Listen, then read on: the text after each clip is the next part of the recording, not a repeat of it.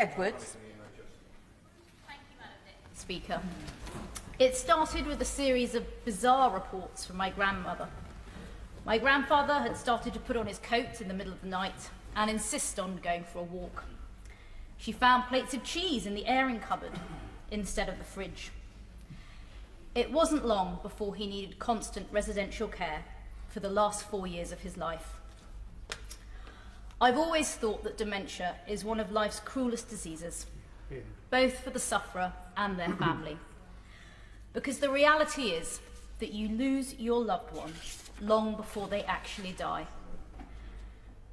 Sufferers of dementia and their families have their lives turned on end, sometimes in quite short spaces of time.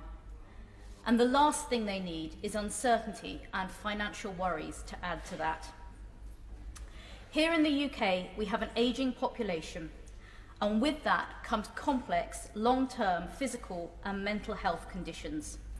That means the length of time people may require care if they are hit by dementia or similar conditions later in life is increasing, and so are the numbers of people needing that care.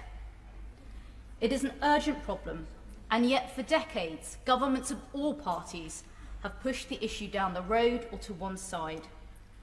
Both our health service and councils across the country have started to see the impacts of this increase in demand without the increase for ring-fenced resources.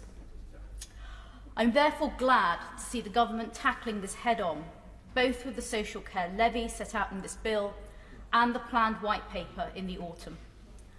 Only through a system that encourages long-term planning for social care will we be able to achieve a sustainable care sector.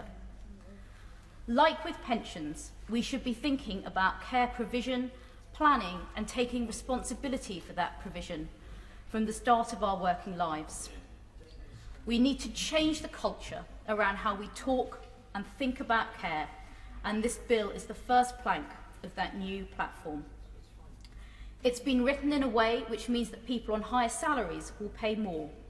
It is also the first part of a broader new care settlement, one that, as my honourable friend for Peterborough said, must see reform and innovation throughout the NHS and our social care system, and proper integration between the two if it is to have public support.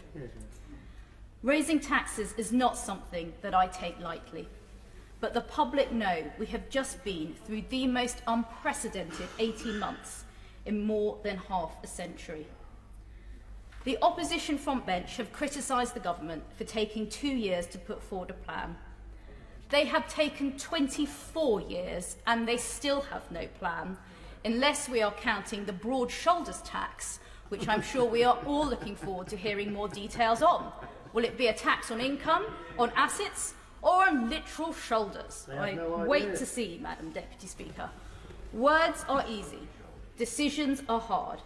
That's why the public voted this government into office, to make those tough decisions and plan for the long term, and that's what we are doing today.